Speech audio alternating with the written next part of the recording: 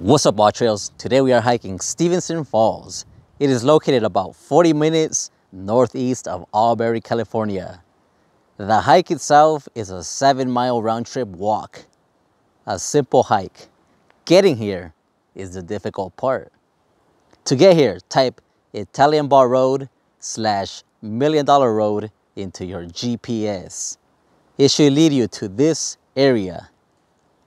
If you're coming from the northwest, you'll drive on a badly maintained road for about 50 minutes.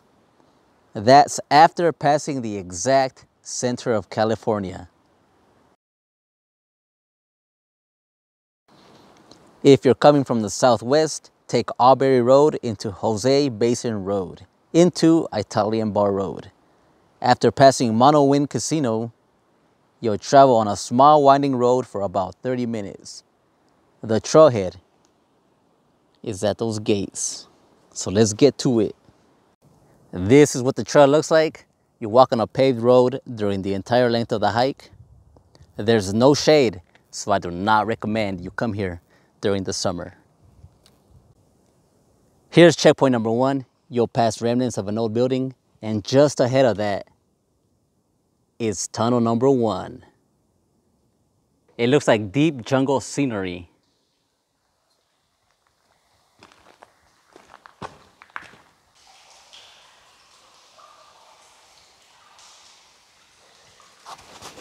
You hear that? Silence. Dripping.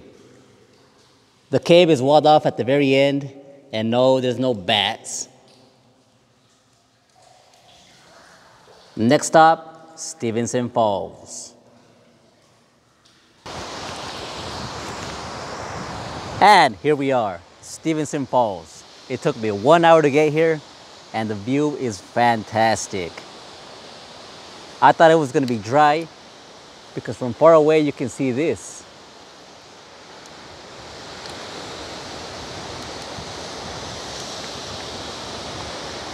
There's a cave right next to it. Let's go check it out. The cave is walled off at the end. It's right next to the fall. Is this tunnel natural or man-made? I do not know. But there's a concrete wall right at the end of it. It's a dead end.